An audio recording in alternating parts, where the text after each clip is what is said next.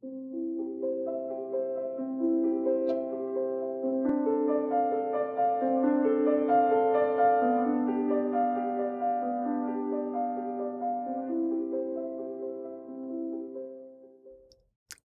everyone. Welcome to lecture number 6, which is on pastoral. So for this lecture, we're still going to be staying with the Greeks. We've moved forward a good bit, though, and it's worth noting. So Hesiod is one of the earliest Greek writers way back with Homer. Then we moved to Plato and Socrates. But now we're moving ahead yet again to almost a couple hundred years, well, not quite past Plato, but toward the end of, and certainly past the height of the Greek Empire, and sort of toward the end of it with Theocritus. But anyhow, the material that we're going to talk about today is pastoral. You may have heard this word. You may be familiar with it as a type of art or type of literature. And it's also used colloquially, right? When you see like a beautiful scene, you'd say it's a pastoral scene. The fact is, pastoral has been with us since before Theocritus, and certainly a lot after. And in fact, the next lecture, we're going to be looking at Virgil. And Virgil is a Roman poet, so he's coming even after Theocritus, who really takes the idea of pastoral and runs with it. And without going into detail, because we're going to do that in the lecture, but what pastoral is about, more than anything else, is how human beings in the West imagined sort of a perfect relationship to the planet. This is an important point, right? Because that's kind of what we should be trying to do. We do that in a very contemporary way with the idea of sustainability. That's sort of, an ideal endpoint if we can do that and have a sustainable relationship to the planet. Yeah, pastoral is not like that, but pastoral is the same basic idea, but it looks back either to an earlier period, in the same way that we saw in the Judeo-Christian tradition, the idea of looking back to Eden, or with Hesiod, again Greek, looking back to the Golden Age, to a time when things were much better. Our relationship with the planet was really great. Pastoral, and we'll go into this in detail, imagines that, but imagines it can also be kind of coexisting with us on the very fringes of civilization, far out in a rural environment. But the idea is still the same, that there is this sort of lost relationship that we had with the planet. And, in Judeo-Christian tradition, that happens because of original sin, something kind of similar to it with Pandora in Hesiod. But still, the idea is that we had this relationship once and we lost it. It's an incredibly interesting idea because, I've argued that we should think of it the other way around, that we've really never had that kind of relationship with the planet, but we should have it, and we should imagine it as an end game in the future. But that's not the Western tradition. So let me jump right in and we'll look at how all this plays out. And I'll be giving you some different examples along the way. Let me get us queued up here. Here we are, and here's our Prezi, and we're here at number 6. So let's jump right in, get down here and get us in. Okay, lecture 6. Notice we're still doing eco-criticism. So this isn't really theology, what we're doing today. This is not a theological belief, pastoral, but rather a type of art. And we'll talk about that in some detail. So let's just jump right in. So pastoral. So an important point is pastoral is not a literary genre. So what I mean by a genre is something like a play is a genre, a novel is another form, a poem is yet another form.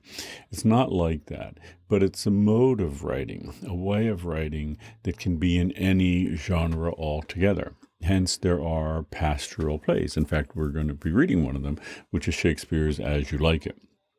There are pastoral elegies, sort of a funeral thing you say at a funeral or to commemorate someone's death. Milton's Lycidas may be the most famous of all there.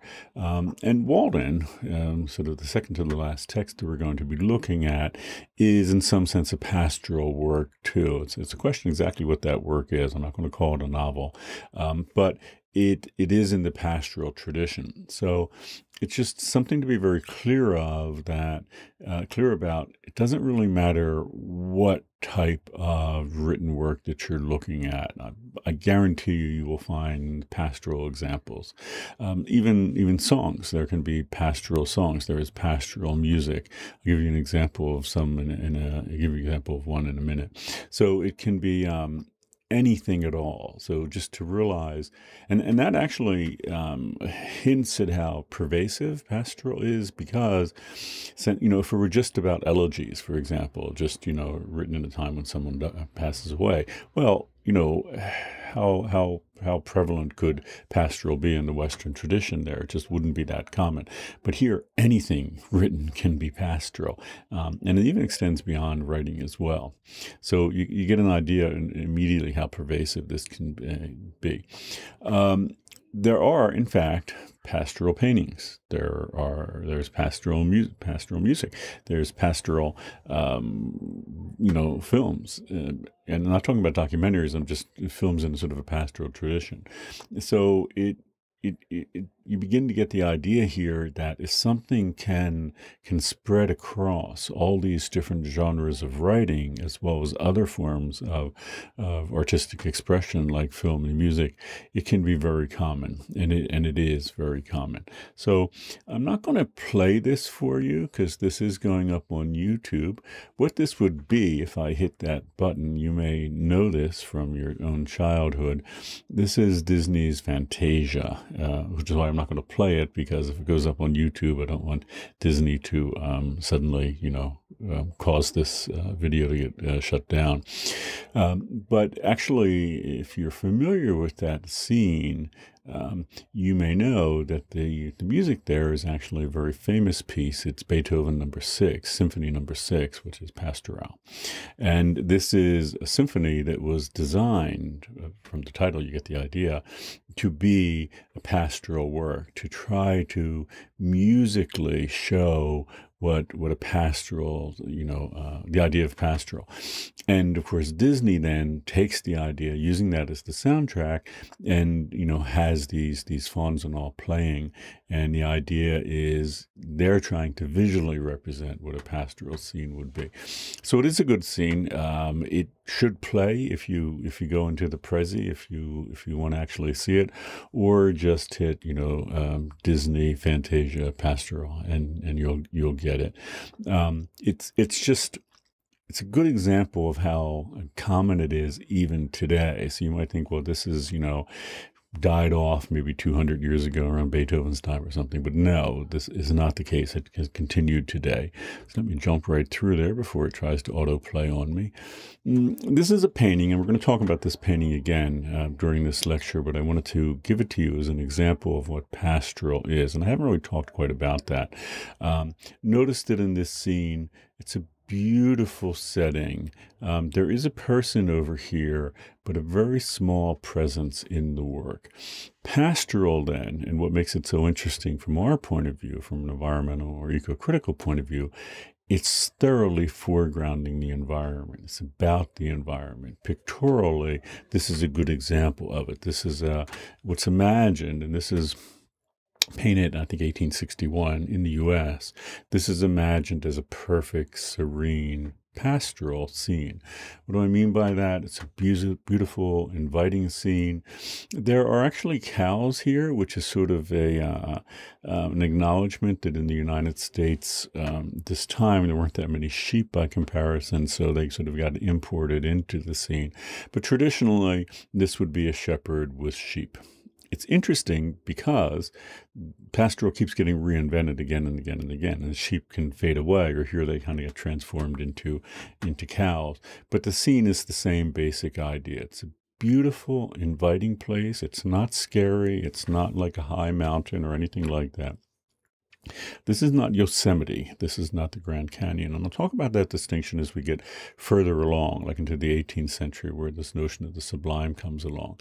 But in this period, and for most of human history, the perfect relationship to the planet is going to be imagined this way: an inviting place where you could just sit and enjoy. And in fact, there's not really a lot of work involved here, and I'll get to that in a moment. That's the pastoral thing. This is visually, this is what pastoral is.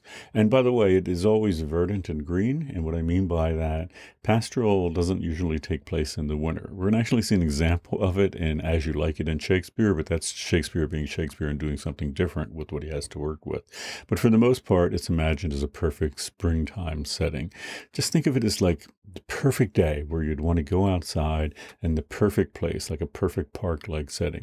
This may look like a park, and that's kind of the idea. In fact, right around this time, people were actually transforming this into reality. Like Central Park is actually designed as meant to be like a perfect representation of this. But in that case, though, it's not. You're not working with clay. You're not working with paint. You're not working with words. But the actual, it was actually formed out of real trees and everything to look perfect. So that's what pastoral looks like. So here's a wonderful pastoral poem, and I give this to you in part because it indicates that pastoral, in an informal way, existed before Theocritus. So this is like 400 years before Theocritus, and yet pastoral is alive and well. So let me just read to you here. Come to me here from Crete, to this holy temple where your lovely apple grove stands, and your altar that flickers with incense. And below the apple branches, cold, clear water sounds, everything shadowed by roses and sleep that falls from bright, shaking leaves. And a pasture for horse blossoms, with flowers of spring and breezes are flowing like honey. Come to me here. So this is Sappho, and an absolutely beautiful poem. But again, if you think of the painting that we just saw, this is trying to create that kind of scene in words, right? It's in beautiful apple grove. So right off the bat, this is not wilderness. This is not Yosemite. This is, in terms of what we saw with Gilgamesh, this is kind of like a built environment. In other words, this could be a description of what was inside the walls of Uruk, where this is where people had, in some sense, modified the environment. And that's a crucial part of pastoral, I think. In other words, it's not pristine, untouched places by human beings, but rather places that human beings have sort of perfected as being natural and sort of unbothered by bad things. And everything here, the smell, the taste, everything is meant to be like a wonderful place. And, you want to come there, to that place. So it's a good point, because pastoral, it's, in a formal sense, becomes inaugurated with Theocritus and sort of brought to a height with Virgil a few centuries later. But it has always existed, and any kind of nature writing about a perfect, beautiful, inviting nature, which this is informally pastoral. And we use the word very sort of informally today. So, you had read a poem, written very recently, same kind of topic, same way of going about it, you'd call that a pastoral poem, even though it might not be technically the same way that it will be with Theocritus and Virgil. So, moving on. Art and literature. Yeah. The thing about it, and if you go through most of Western history and you look at pastoral art, whether it's visual art or description, written like we just saw with Sappho, you're often going to literally find pastures with shepherds and sheep in them. So that's almost a dead giveaway. And again, it's not always going to be there. So that painting, which which we looked at, I keep talking about, which we'll look at again, that had cows rather than sheep. But basically, more than one person has said, no sheep, no pastoral, and then it's sort of, a signature, inclusion. But it doesn't always have to be. But here's the tricky part, which I talk about in this slide here, that pastoral literature may not principally be about shepherds and sheep and even the environment at all. And that's a tricky thing about pastoral. So I just want to explain this. I'll go to it in detail, but explain what's going on here. We're talking about pastoral because it is the predominant way that people in the Western tradition imagine their relationship to the planet up until a couple hundred years ago. So it's very important. The problem is, and what makes it sort of messy for us, is that pastoral isn't always about the environment. I wish it was. It would be so much easier for this course if it were simple, but I need to explain to you that it can operate differently, and that's what makes it complicated. I'm sorry it is messy for us, but it's still, we have to do pastoral. It's just so important. But we need to acknowledge this fact that it's not always about the environment. So what is it about? Let me explain. First off, pastoral has been undergoing, many changes over the years. So while it literally is about the environment, even as early as Virgil, and we're going to get to Virgil during the next lecture, number 7, it shifts away from being about the environment exclusively and starts talking about politics and culture more broadly. So it's a form, and it's not surprising, right? Because it is so old that it would go under, transformations again and again. And with Virgil, it becomes this veiled way of talking about something, and I'll explain what that means in a moment. And that is a major shift in it, and that becomes very influential. In fact, people have argued that after Virgil, and Virgil's writing about 2,000 years ago, a little older, that his way of talking, where allegory is involved as well, is sort of like all pastoral after it will be sort of a footnote to Virgil. And that's true, and we're going to have to look at Virgil carefully for that reason. But the main thing to know here is that pastoral doesn't literally have to be about the environment. Instead of being literal, it can also be allegorical. So let me explain what that is, because that's the twist here, the move toward allegory. Allegory, pastoral provides pretty safe way of talking about political, ecclesiastical, meaning religious or other sensitive issues. So if you're writing pastoral, so you live in a government that does not allow for free speech. You want to critique the government, let's say, for an example. How do you do that? You can't come right out and write something like that. That could get you killed or your hand cut off and all. And I'm not only talking about in ancient times, but even Shakespeare's time and all. Those sort of things happen. You don't mess with the monarch. That's basically the idea, or anyone in a greater power position than you are. But if you want to critique it, and if you're an artist, a writer, you may want to do just that. What do you do? Well, and Virgil's really the one who runs with this ball. You instead write a pastoral story. What's it about? It's about shepherds experiencing hard times, being unhappy with the status quo. You can be very specific if you're very careful about doing it in a veiled way. You can say that these shepherds are unhappy because they have a lot of taxes and they're unhappy about the taxes. That could be a way of you saying, for example, and we'll see people, that, you're unhappy about Queen Elizabeth and the kind of, government she's running. You can be pretty specific, but you have to really walk kind of a knife's edge here, because on the one hand, you want to be specific and talk about things so that people understand it's a critique. On the other hand, you want to be far enough away from it that you can say at any point if someone calls you on it, well, no, I'm writing about shepherds. I'm not talking about politics or Queen Elizabeth or anything like that. I'm just talking about shepherds. And this becomes surprisingly effective, but you have to be very good at it, right? If it's not thinly veiled, if it's too obvious, then you might get your hand cut off. On the other hand, if you're not, pointed enough in doing it, it isn't going to function that way. So when people read it, they're not going to immediately think, oh yeah, this is our present plight, taxation or whatever. So it becomes a great form for careful writers who can be on that knife's edge, and also politically active ones. This is kind of a form of activism, not environmental activism, but sort of political activism, or ecclesiastical. Can be critiquing of religion or any number of things, really.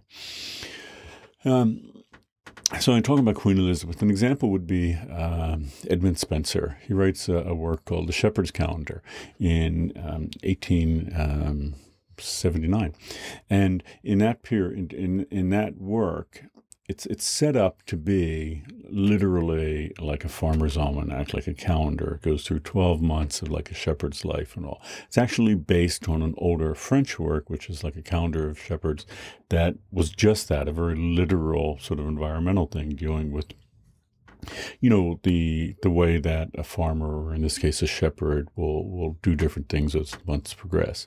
But actually what it is a pretty scorching indictment of Queen Elizabeth and the Church of England, which of course Elizabeth is the head of here.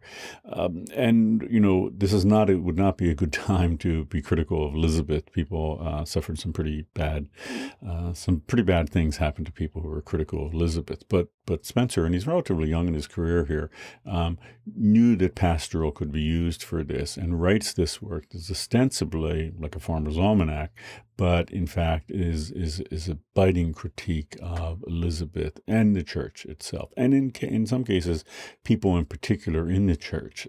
So he actually takes names, like the name Grindal is the person's name in it, and in one of the months, and he changes it to Allgrind. So it's the same letters and all, and if you thought about it and you looked carefully, you'd realize that this guy Grindal is being critiqued here.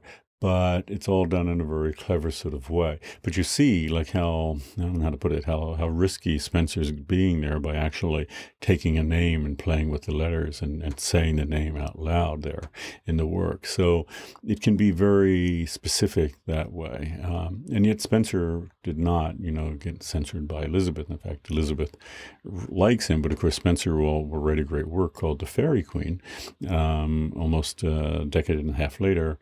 And in The Fairy Queen, he celebrates Queen Elizabeth. Elizabeth is the Fairy Queen. So it's on the one hand, ostensibly this wonderful celebration of her. And that work is also a very poignant and definite critique of her. So that's how pastoral works in that sense. So the big thing to know is it's a way of writing, subversive writing, dangerous political writing, but doing so in a very masked way. Again, this doesn't actually apply to us, right? I wish it didn't have this second meaning in a sense. Actually not. It actually makes for much more rich experiences with works. But in this case, we just have to clarify that this is not about the environment here. This is about, masking other types of writing. Here's the twist. In addition to having that allegorical way, it can be a literal form of nature writing. Virgil's first eclogue, which we're going to see, actually combines those and works the two together to great effect, both the literal and the allegorical. So, and Spencer does that too in the Shepherd's Calendar, I've argued, in that you can see all this allegory going on, critique of England, critique of Church of England, critique of Elizabeth's reign and all that, but also there's some very real environmental things being brought up there. In that case, deforestation again, which is sweeping through England at that particular time. So it's actually there is a major issue. So it makes these works tricky because on the one hand, they can be critical of, political things and allegorical. On the other hand, they can be talking about real environmental problems. So you imagine two shepherds talking about a problem. Sure, it could be taxation that's veiled as, that's being talked about in a veiled way there. Or it could be that there's deforestation going on and this person is being critical of that, which in fact Spencer is doing.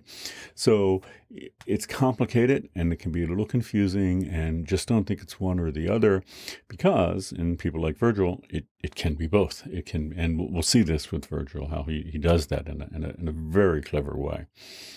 So, yeah. It's wise not to make any assumptions here, because it can be about the environment and not be about the environment, and both be about the environment and something other than the environment at the same time.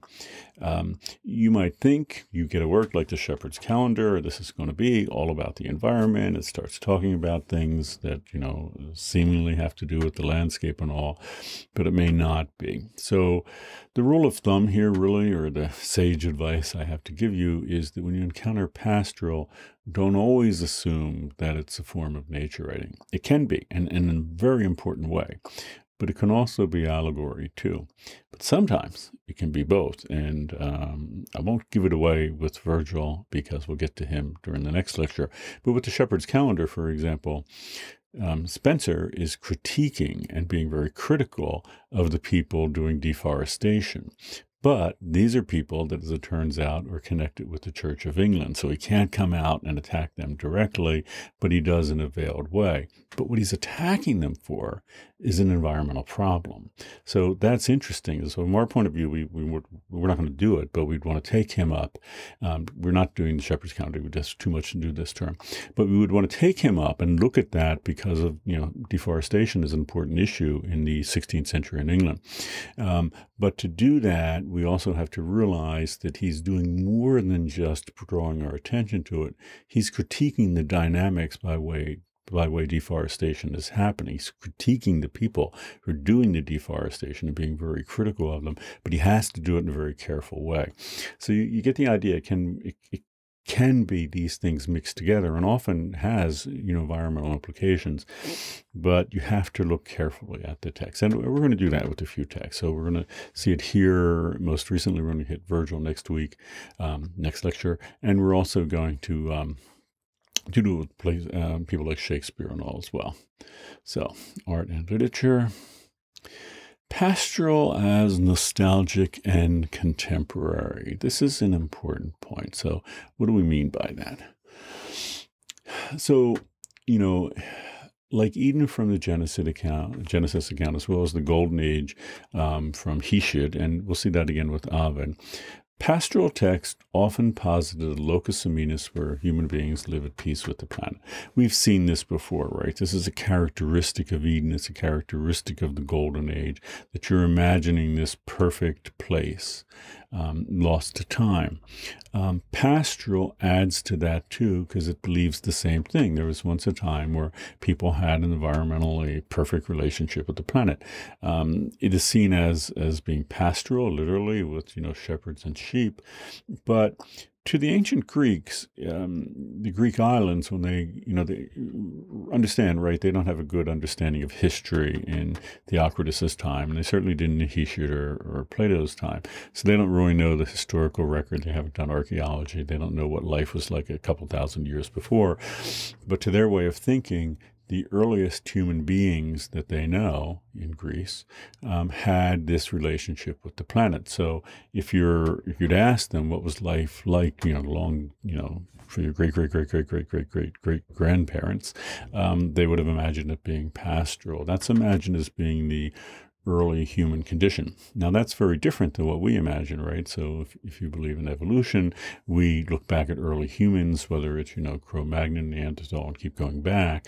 That's what we imagine is the original human condition. That is not the way it's imagined in this thinking. And in this thinking, human beings had a perfect relationship with the planet. That's what's coming out of this part of the world. It doesn't matter whether you're getting that from, the Hebrew Testament of the Bible, from Hesiod, or now with Theocritus. It's all the same. Everyone believed that was the historical precedent. That was the condition of humanity for the original human beings. And you might believe that for religious reasons, but then now with pastoral literature, you have reason to believe it again, because it's going to be repeated again and again and again in this particular kind of art form. Here's a twist the pastoral brings. So with Eden, it's imagined as being in the distant past. Not all that distant. So if people would have done the math here the way people of contemporary have done, about this time, Eden would have existed 4,000 years before. But that's certainly with Hesiod too. It's imagined pretty far back. I mean, not millions of years. They don't really have that sort of time scale, but pretty far back. But it can also, and this is a difference with Theocritus, this is different with this is how pastoral is different from the Genesis account as well as the Golden Age account. It doesn't have to be just distant in time. It can be a distant place, a contemporary place. So if you live in the city, you might imagine that this perfect relationship with the planet still exists, but it's over somewhere out in the country, maybe a few hundred miles away, maybe on some more remote of the Greek islands and all, but it's still imagined as being existing. So you have here an inversion of the country-city dyad that we saw with the myth of Gilgamesh. Remember there, what was outside of the walls of the city is bad, right? That's scary. That's where animals live. That's where, Enkidu is at first. That's dangerous. But here, what's outside of the city, if you go far enough away, as is imagined as not being scary and uninviting, but in fact inviting and pretty perfect. So that view will now continue throughout the West. It continues today. You might imagine, and people certainly did this a lot in the 20th century. It's harder to do in the 21st because there aren't that many people on the planet that haven't had first contact with modern civilization. They do exist, and if you look into it, it's kind of a fascinating thing, encounters that have happened. But people will imagine, for example, when they encounter, once the New World is discovered and people are encountered, Native Americans and all, they're often imagined as living pretty perfectly relationship to the planet. It's complicated the way those representations work, and it has to sort of turn bad when the colonial project heats up. But it's even today, people imagine people who live in the Amazon basin and haven't had first contact with modern culture as living a pretty perfect existence. Where does that come from? It doesn't come from the historical record, because it's not like, we could look back and say these folks are living like, human beings did 20,000 years ago, because we know they didn't have it very good then. But that is still alive and well today. That if you go far enough away from civilization and you find people living on the outskirts, those people are often living pretty perfectly, pretty happy lives, pretty healthy lives, and at peace with the planet. That, again, is different than the historical record. We know that, for example, up until 200 or 300 years ago, the average lifespan of a human being was 30 years. And there were a whole series of, health issues you had, and people, didn't eat very often and all sorts of problems. But in this tradition, those don't exist. This tradition imagines it as being perfect. So if you go back to Adam and Eve, or you go hundreds of miles to the outskirts of civilization, you'll find the perfect life that people are living. That's the story. That's the story that gets repeated again and again and again. Pastoral being a big part of that repeating. Yeah. So pastoral, then, especially as a literal form of nature writing. So let's set aside the allegory for a moment. So if you're just talking about a wonderful scene where everything is great, it's often very nostalgic. It's looking back to a simpler time. Even though it might be a place that exists today, it's seen nostalgically as a simpler time. So yes, here in the city, we live very modern lives and all, but, hundreds of years ago, we had simpler lives. Most Americans, prior to the 20th century, so 120 years ago or so, most were living on farms. Most were living a farm life and all, and it's very simple. People look back to that and think, well, that's what America was really about. Things were great and wonderful and all. They weren't great. They weren't wonderful, but people like to imagine them that way. But that's nostalgic. And even if we imagine that there are people living like that today, there's an element of nostalgia to it, not because they're existing in a different point in time than we are. It's still 20 whatever for us and for them. But the idea is they're living like we lived in a previous period. So we want to imagine what life was like a few hundred years ago. And we want to imagine what it's like for them. This can often, by the way, it doesn't have to go back that far. So it's been argued, and in fact, Shakespeare is an example of it, that the nostalgia that we're looking back to isn't necessarily thousands or even hundreds of years, but is often the childhood of the person writing it. So people start writing this stuff when they're, in their 50s and all, and they remember their childhood growing up on a farm, and they often write about it very nostalgically as this sort of perfect time, and they want to make America the way it was back then. They actually believe they can. Not everyone does. I did grow up on a farm, and I can tell you, it had some wonderful pastoral moments, but there was a lot of backbreaking hard work and unpleasantness involved in it all too. That would be cut out. I wouldn't be a very good pastoral writer if I started writing about what life was actually like on a farm. Instead, you have to write about it as being pretty perfect, and that's the sort of cornerstone of pastoral literature and art more generally. Yep. So here's an interesting twist to it. Because it's writing about a contemporary countryside, pastoral will often become a very popular form when there's a lot of turbulence going on. So, for example, during the so-called Industrial Revolution, the beginning of the 19th century, what's the characteristic of British culture at the time? Well, British people were leading the Industrial Revolution, in places like Manchester, which were growing incredibly quickly. They were, introducing all sorts of machinery to work textiles principally, and then a whole range of other things. Factory life then is sort of the cornerstone of what really the first half of the 19th century would be in England, at least economically. You have a whole range of pastoral writing appearing then, people from like Wordsworth and all who are writing about the beautiful countryside and all. So what's that all about? Well, when something is happening to either politically or in that case to the environment itself, people often, I don't know how else to put it, sort of run away from that. They get overwhelmed by modernity. The world is too much with them. The contemporary world is just too overwhelming for them. So they imagine a simpler time.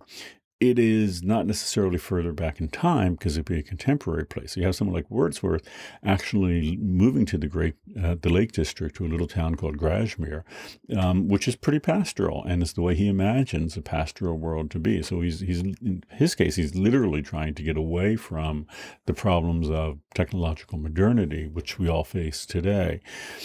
That's different, right, than someone who faces them head on. So a little after Wordsworth, or actually they're contemporaries in some way, someone like Elizabeth Gaskell will face those issues right head on. She's also a writer. She writes novels about, like one of them called Mary Barton, another North and South, about life in these factories and facing it and facing the problems that the workers have and the injustices, social justice issues, and a ton of them.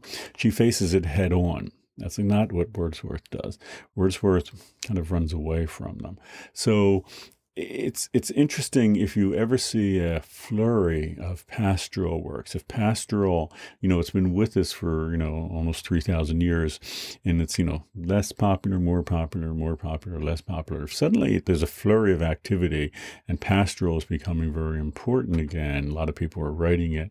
I'd argue that's a good time to look what's happening either politically, if it's a veiled form of critique of politics, or what's happening with the environment itself, like in Wordsworth's time. So let me show you this painting again. This is Asher Brown Durant's Pastoral Landscape, painted in 1661. So that was our visual example of pastoral. But it's painted in 1661 on the eve of the Civil War. And it's representing the landscape of America, right? If you were from another country, Durand is saying, this is what America looks like. It's a beautiful pastoral country. Why is pastoral suddenly, why is this appearing now? And why is it representing that? What's really happening in the countryside, and Durand is not facing it at all. He's doing what Wordsworth did. He runs away to an imagined perfect place. I mean, Wordsworth kind of found it in Grashmere, but here this is being constructed by Durand, because what's really happening in the countryside, in the southern United States is, human beings were forced into slavery by the millions. There's nothing bucolic about this. This is, the actual representation, a painting of what that was like would have been like the horror that people were experiencing being born and dying in slavery was absolutely horrific. Scenes of, fields where people were working would have been horrible. And yet, this guy, Durand, looks away from it all, imagines something beautiful. And that's why it can signal kind of a break with reality, honestly. How could this be the American landscape? This is not the American landscape at the time. Sure, you could find places like that, I'm sure, but that is not representative of the condition of rural America at the time. Nothing like it. And, it's not shepherds walking around with, or in this case, people walking around with their cows and all. It's a whole different scene. So That's why it's important not to take this stuff at face value. I mean, it may accurately represent what the landscape looks like at the time, but it might be something completely different as it is here. And you have to realize, in part, because of pastoral, how it functions, it gives us a way of running away from our problems. And in that sense, you might be reading a depiction of or looking at a depiction of someone running away from the reality of their time.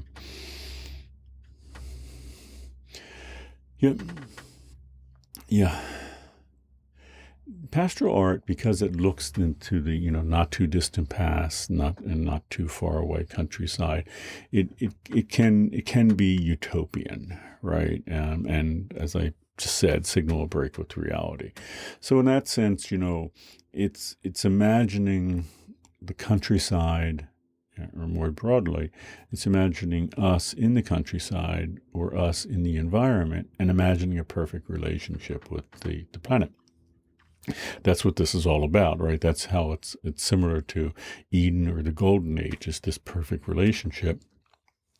If you're going to write in the pastoral form, then or paint or whatever, then you're going to have to do that. So Duran paints that perfect relationship with the planet because you desperately want it to believe that, to see that, to not confront the reality. So it can be very utopian. It would be like if someone were painting a perfect utopian community far on the outskirts of society right now in the middle of the climate crisis. That would not be representative of what's happening, as we're having all sorts of impact of the climate crisis, from weird weather like hurricanes and typhoons and tidal surges to wildfires and heat deaths and all the things happening with the climate crisis.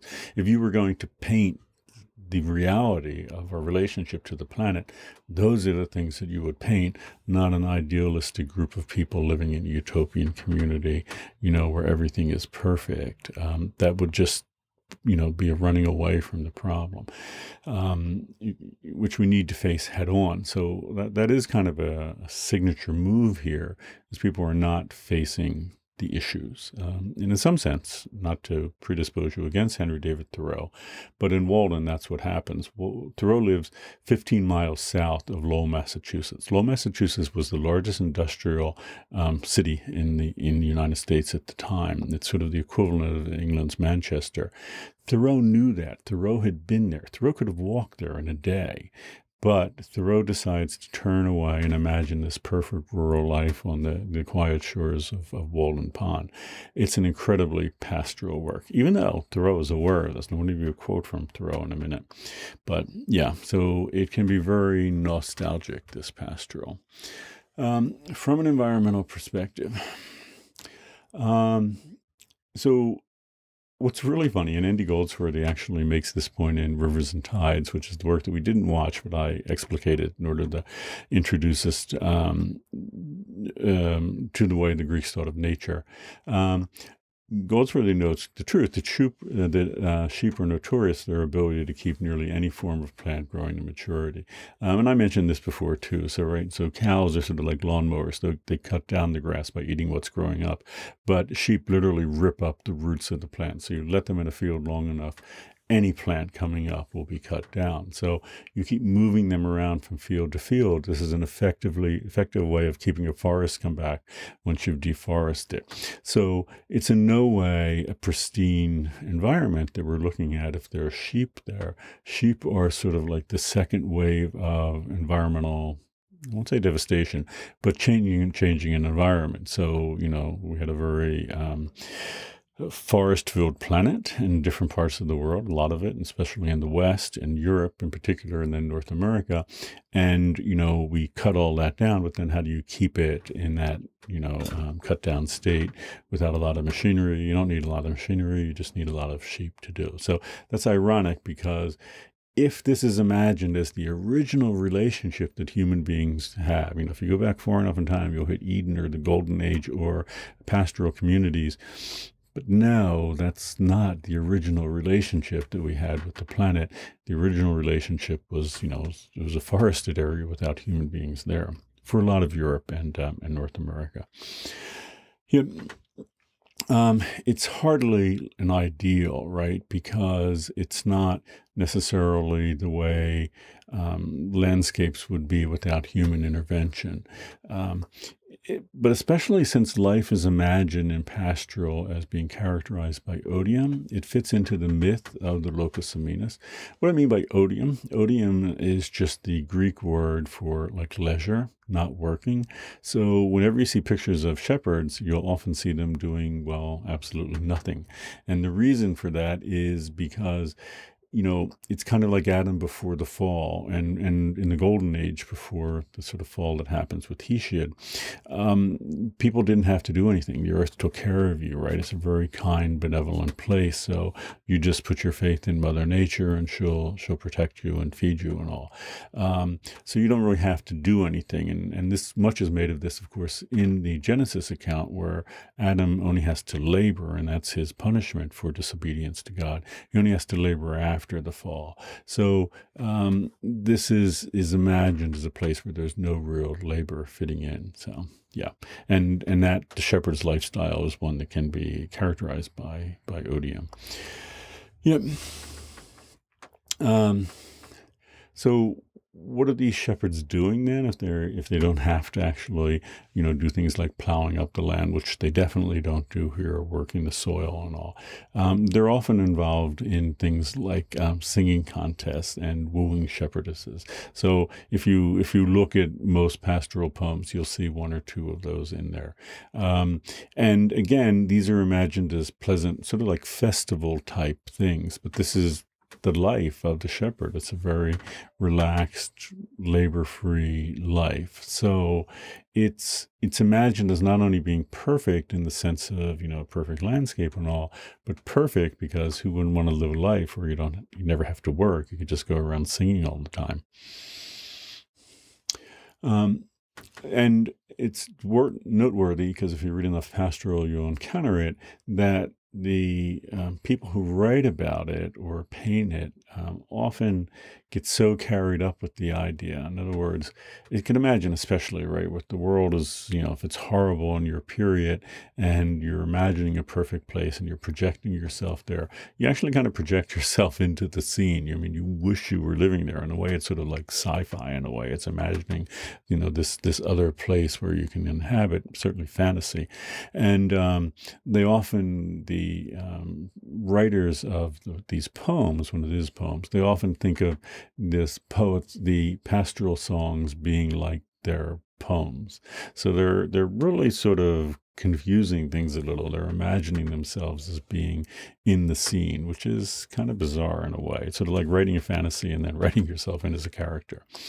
Thoreau, even though it was he sort of makes the pastoral turn, he really nicely sums up what pastoral is about in a certain sense, and that is that pastoral is the view of the pasture from the living room window.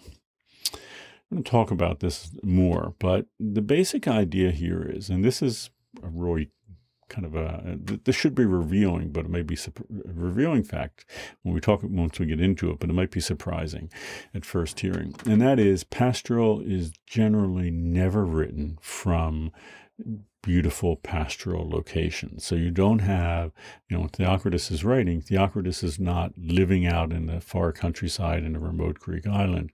Pastoral is almost always written from the point of view of a person living in the city. Pastoral is an urban art form. That's surprising, right? Because pastoral is just writing about the countryside. Pastoral should be like the ultimate country form, not the urban form. You think people would be writing about all the problems going on in cities and all. But no, you have a whole group of urban writers throughout history in the West who write about how beautiful and wonderful the countryside is and how wonderful life is there and how they wish they were living there.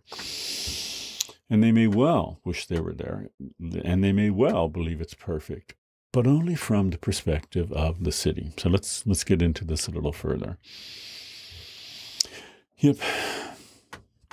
It's largely an urban art form. It depicts life in countryside as leisurely and perfect, which of course is rarely the case. So Why is it so perfect? Why is it imagined as so perfect? Well, it's because you're not actually living there. Having, again, noting that I grew up on a farm, I can tell you that if you actually live there and grew up on a farm as a child, it's not what you would think it is certainly not if you just read pastoral literature, certainly not if you just grew up in a city and read all sorts of wonderful depictions about how life in the farms were wonderful and everything was great. It's not like that, and it can only be that way from someone writing from the perspective of like the city. It would be like someone in the city, saying how perfect the city is. We can do that today because actually cities are pretty great today, in my humble opinion. But certainly not through most of history. Disease spread through city. Crime was a problem. There were all sorts of problems like prior to the 20th century in cities.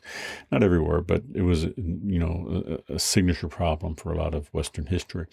But, here it's clearly a projection. And often, in terms of like we were just saying, the projection is sort of the opposite of the reality. So if you live in a city where crime is a problem, a cornerstone of pastoral will be there's no crime there. It's a beautiful place.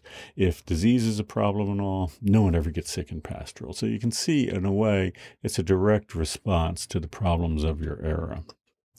It's curious that way. Yep. So it can be in response to a political situation. So I mentioned like the Civil War. So Duran, couldn't face the reality of what was actually happening in the southern United States, out in the agricultural areas. But it can also be if there is an environmental problem. If there is an environmental problem, then pastoral can imagine a world free of it. So that's confusing, right? Because you would think that the writer would just write about the problem head on. But no, the writer writes about a place where there are no problems. So that should be a dead giveaway. And throughout most Western history, it's not been a dead giveaway because people didn't realize this. They actually thought that that's literally the way it is. But that should be a dead giveaway that things might not be as perfect as they seem. So Rachel Carson, of course, is the work we finish with in this class. Silent Spring opens the first 3 pages of it with a wonderfully, almost classically pastoral depiction of an idyllic country life in America in order to draw attention to it being threatened by DDT use and all. So Carson is not like a simple pastoral. In fact, she knows that there are problems, and the rest of that book, after those first, really it's 2.5 pages, after those first 2.5 pages, she's going to confront the problems directly. So Rachel Carson's not running away like Wordsworth. Rachel Carson is straight there. But she does use it in a very clever way to get people to realize that something is going on that's causing a problem. It didn't used to be this way. We might think this is just the nature of, a relationship to the environment. She says, no, go back a generation or two before. Again, a signature move of pastoral.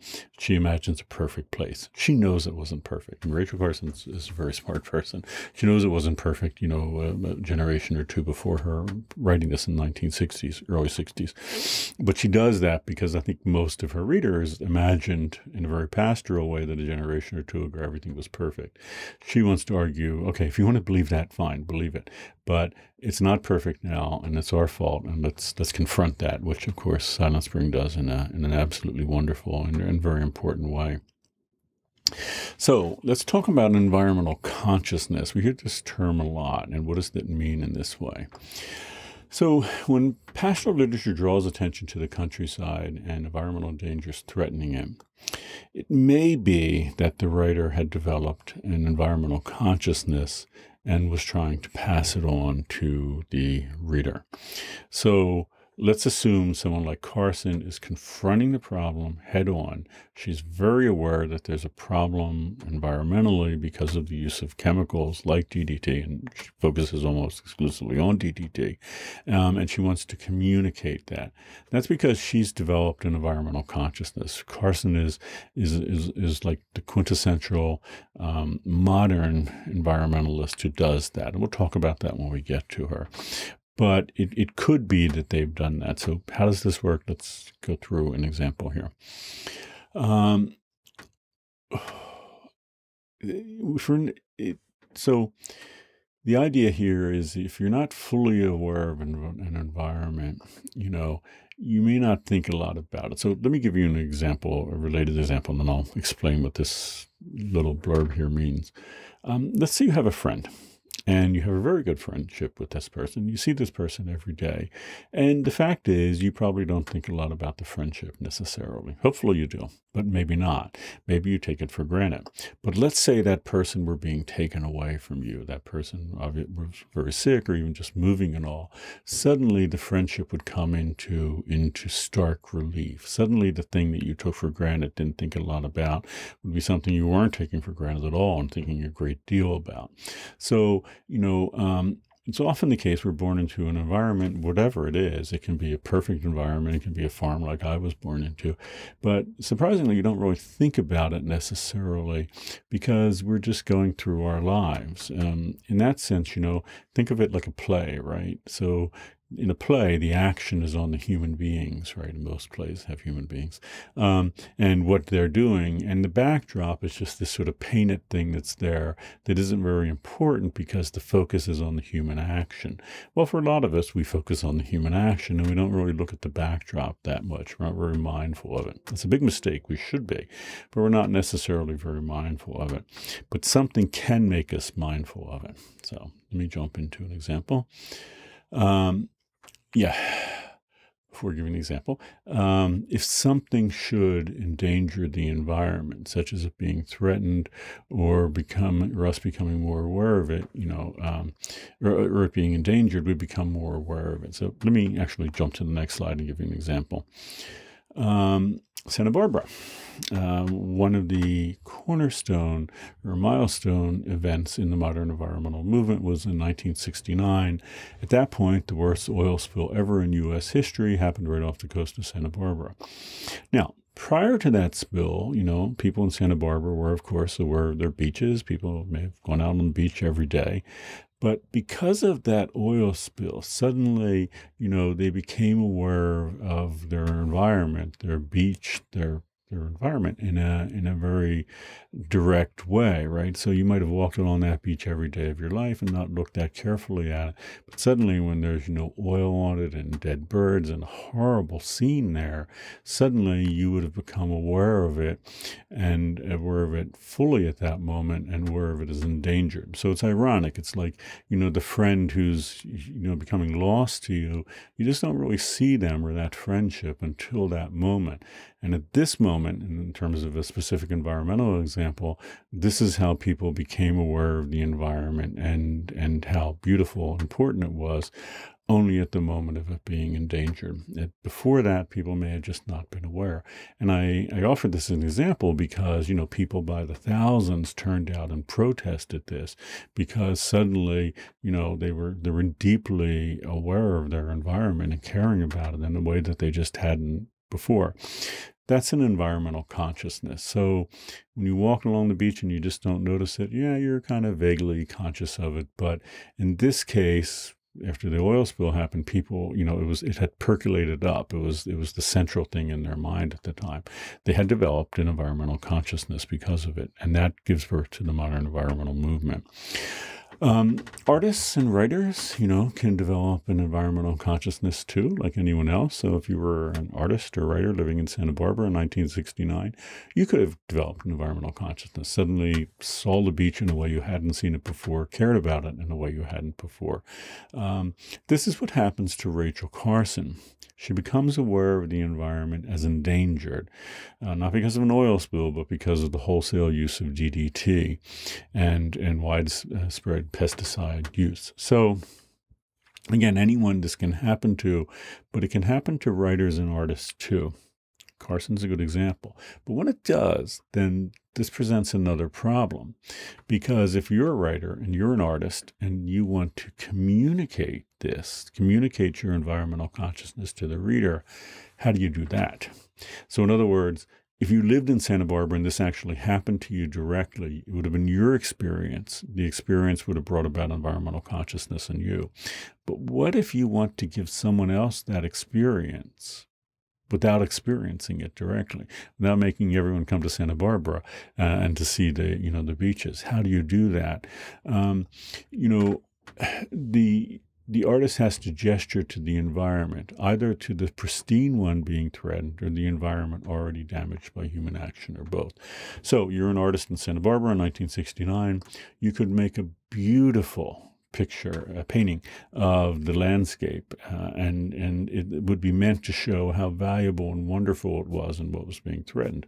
Alternately, you could have a painting that was horrific, that showed the oil and the death and destruction and everything, or you could have maybe both together in some way, the pristine environment, and then maybe, the oil just starting to wash up on the shore and all.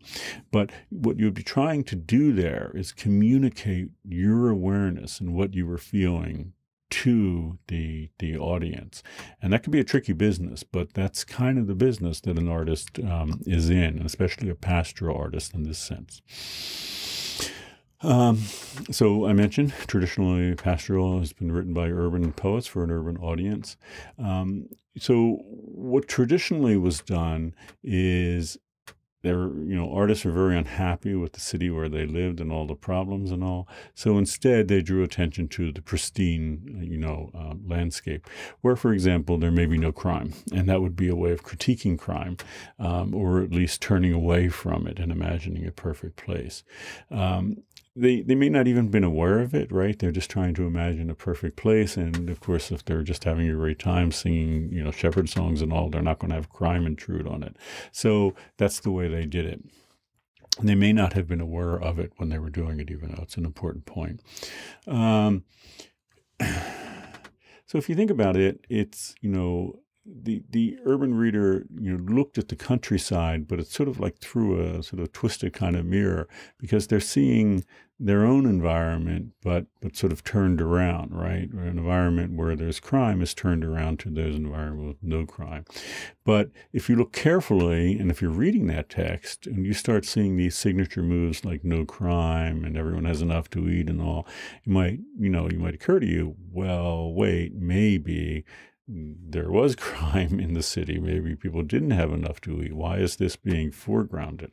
So it's an interesting way to learn about a culture, not by what an artist is saying, but by the opposite of what is being said or depicted. Yeah. What's really interesting is historically, because we ourselves have been born into a pastoral culture, so we have this same nostalgic thing working on us. What I mean by that is, if you ask a lot of Americans, they think back to a few, generations ago where life was wonderful in the United States, to maybe the early 20th century or sometime in the 19th century, where people lived on farms and, ate organic food and milked their own cows and had a very nice life.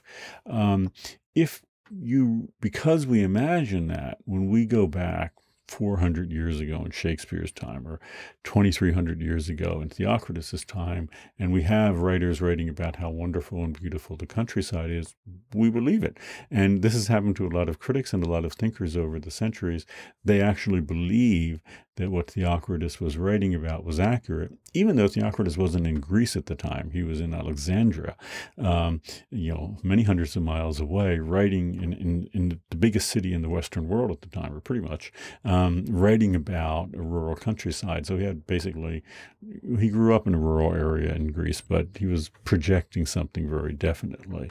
And people have just wanted to believe that that was an accurate depiction of what the countryside was really like, but it's anything but. That's a danger with pastoral, and that is that you read it too literally and buy into what someone is saying too much. And because this is ironic for this reason, that, you're drawing attention and depicting a pristine environment, only because it's in striking contrast to a very unpristine one. Yeah. So it's interesting here that, artists can either write about what's going on directly, and they don't often do that in the pastoral tradition, or they can do just the opposite, write, about a pristine environment and not confront it directly. So both are happening here with pastoral. Yep. If someone is writing about the real reality of say, the environment at the time, that's kind of like an anti-pastoral. An example, well, let me jump right into, I think we can visually see this best through an artist, Edward Rutinsky is our second artist. There's actually a documentary about him that I used to require him in this class. I don't anymore because we have too much else to do, called Manufactured Landscapes. And let me just walk you through what Rutinsky is doing as a way of understanding how this sort of anti-pastoral can work. So I know I gave a little definition of in the previous slide, but let me just jump right in and show you. This is one of Rutinsky's landscapes. He does very large-scale, Ed Rutinsky, photographs. These were originally done with traditional cameras and now are done with digital ones. But they're taller than a human being if you see them on display in a gallery, in a show. But there's something familiar about all his landscapes, I would argue. And this is one. I mean, this looks like it could be from another planet, right? This could be in a sci-fi TV show or something. But this is it, right? So you're looking at a stream going through a landscape. But what a different stream. This is actually a real landscape. But Rutinsky doesn't want to give you this. He doesn't want to be like Theocritus and tell you about the beautiful countryside where everything is green and the water is babbling through. He wants to face it head on, directly. So that's anti-pastoral, but what's refreshing about it is it's not buying into the way pastoral has traditionally worked and giving you this wonderful depiction. That's the reality of it. And they remind us, something that we have seen, which they are in fact gesturing toward. So let's go a little more with this. And this is it. This is a river that gives life to its surroundings. Notice around here, notice how everything is especially green. I mean, and the plants here. And, what's not around the river, and this is an accurate depiction probably in the southwest of the United States, where, away from the river, life is sort of pulling away and all. So in that case, the river is what we imagine rivers and babbling brooks to be, actually giving life to an area. This, notice here, everything is dead. There is nothing alive here, nothing verdant, nothing green. Even the trees, and this is where Rutinsky is so great with his photographs, they're dead. This is obviously taking place in the winter. But this is meant to draw attention to a real problem. And just to let you know, what Rutinsky is doing is going to industrial sites, and he's showing us what we are doing to the planet, how we are destroying the planet through our industrial operations. In traditional pastoral, you're imagining like a perfect scene, and then what really is being talked about, if you look carefully, is an imperfect scene, like whether it's an urban setting or like what was happening during the Civil War and all. Rutinsky is the opposite. He is not turning away. He is not doing that signature move of these pastoral poets where they look away from the problem. He's facing it head on, and he's going to be addressing these problems. It's so fascinating that for thousands of years we didn't do it, but with someone like Ed Rutinsky, we are doing it. Yep. So it's not surprising, though, right? Because now that we are endangering landscapes through our industrial operations and the spread of, our civilization, it's not surprising that people would begin focusing on the problems. So it's kind of hard in that sense for us to really wrap our heads around pastoral, because we know that the planet is kind of screwed up by us, and we're not really thinking about necessarily pristine places because they're they are receding very quickly. But this is what artists are doing. They're sort of spreading the environmental consciousness that we all now have, unfortunately. So giving, the endangered landscape precedence over pristine ones is a particularly clever move, because it avoids the dangers that you're going to think that the pristine landscape is really the actual subject. So if you're reading Theocritus, you might think that life is really like that, and many people did for thousands of years in reading him, rather than realize that, no, that's a distorted representation that he is making from the city. It's not at all what it's like. When Ed Bertinsky hits you with something like this, you realize that's environmental devastation. There's no confusion, right? You're not going to be confused, think that's a nice place. Yeah. And what is it like? Well, look, these little hills here and all. Again, Bertinsky so often does this. It's meant to be evocative of this. In other words, with like mountaintop removal, which is the way that coal is mined in parts of the world, the western United States in particular, you literally plow all this down. I mean, huge machinery. I mean, trucks bigger than a house come in and cut everything down and just to get the coal out like that. Yep. Yep. So again, traditional pastoral, don't buy into it and mistakenly assume that it's really about a pastoral countryside. That, you know, and instead be cautious that it might really be gesturing to another problem. So Duran gives us this view of the American landscape in 1661, but I'm sorry, 1861. But then, you know that there's something else there that's not pastoral at all. So Bertinsky, let's jump to the next one, sidesteps this problem because you're not going to mistake that. If he's showing what he's showing you, that Red River or that mountain that's been cut down, he avoids it. But it is noteworthy that his sort of anti-pastoral, what I'm calling it here, is like pastoral in the sense that they can really talk about two landscapes. So yes, Bertinsky is showing you that Red River, but he wants you to see that babbling brook. So both are at play here, and in his case, he wants us to be aware that this is human interaction that's done that. So let me give you an example of some other gestures that Bertinsky does. So this is a ship reclamation operation in Bangladesh, and what happens is, and if you watch the film, I think I'll put it on Gaucho Space if I can, you can actually see people cutting these ships up one by one. But what this is here, and it's such a remarkable thing to think about, this is a view of the ocean. This is a beach. This is a beach in Bangladesh, and it's meant to be evocative of a beach in Santa Barbara. If you were to paint a beach or draw a picture of one or describe it to someone, you're almost always going to do this. But this is what Bertinsky wants to smack us in the face with. This is why it's anti-pastoral. That's a friggin' beach, and this is the condition of technological modernity and where we are today.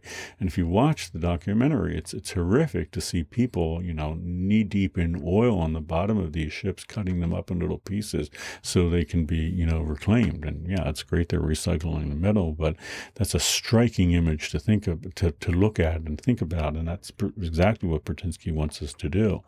Again, another one of Bertinsky's red rivers, industrial operations, and it's meant to look like this. It's he does it again and again, and you can't look at that really without thinking of this, because we've all seen so many pictures like this, and he wants us to reflect back on that.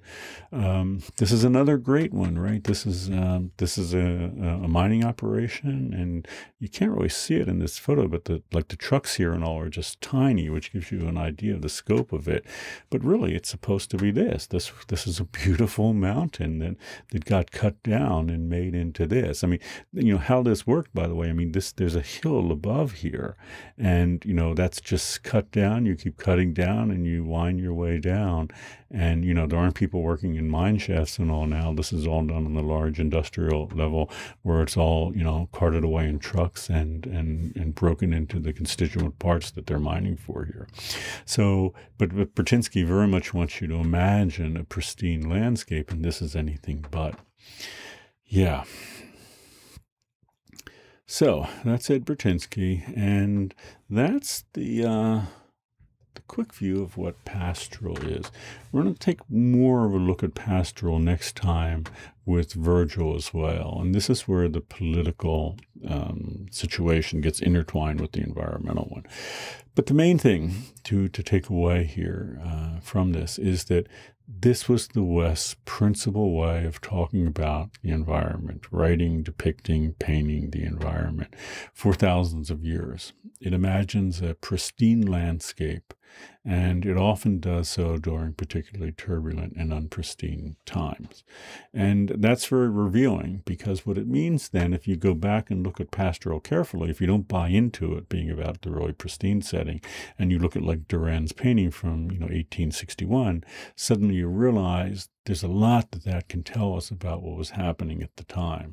And that's why it's important, because pastoral both is an enduring way of looking at the world, but it's also a revealing way of seeing what was really going on at the world at the time.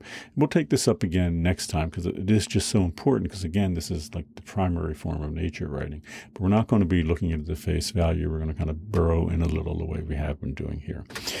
Okay, so that's it, and Pastoral Part 2 will be coming up in the next lecture. Take care.